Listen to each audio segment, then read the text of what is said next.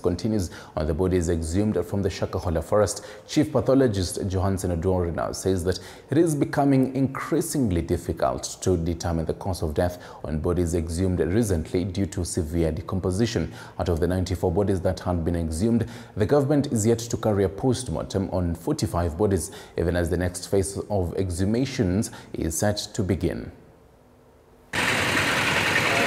Day 3 of the post-mortem on bodies exhumed in the Shakahola farm linked to controversial Pastor Paul Mackenzie kicked off a Thursday morning at the Malindi Sub-County Hospital. The head pathologist now says they have hit a dead end in their quest to ascertain the cause of death of bodies exhumed in Shakahola farm because the bodies are severely decomposed. All of them were severely decomposed. So what we mean here is as we progress, we find that there is more and more decomposition. I think because of the time that is taken between the death and the time we are doing the post-mortem. Today, the team led by Dr. Oduor conducted post-mortems on 22 bodies.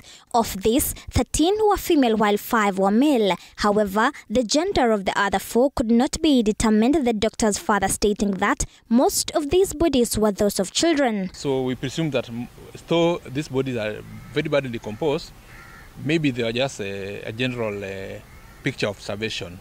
So now they are decomposed to be able to determine here. In the prior autopsies conducted, most bodies showed evidence of death by starvation, while a few others showed evidence of death caused by strangulation or blunt force trauma. The team has so far conducted 49 autopsies since the exercise began on Tuesday. 45 bodies are yet to be examined before the exhumations resume in the 840-acre Shakahola farm. Chapter GOtv 47.